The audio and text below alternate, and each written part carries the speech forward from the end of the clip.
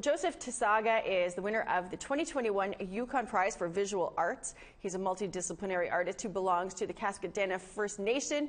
Themes of his work include First Nations and colonial conflict, art history, and poetic musings.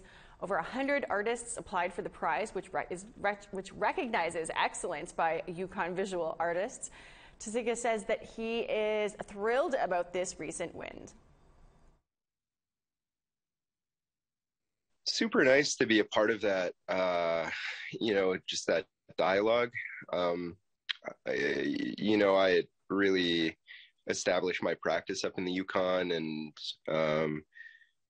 that's like where my community is. And it's nice to be able to be a part of a conversation that's happening up there.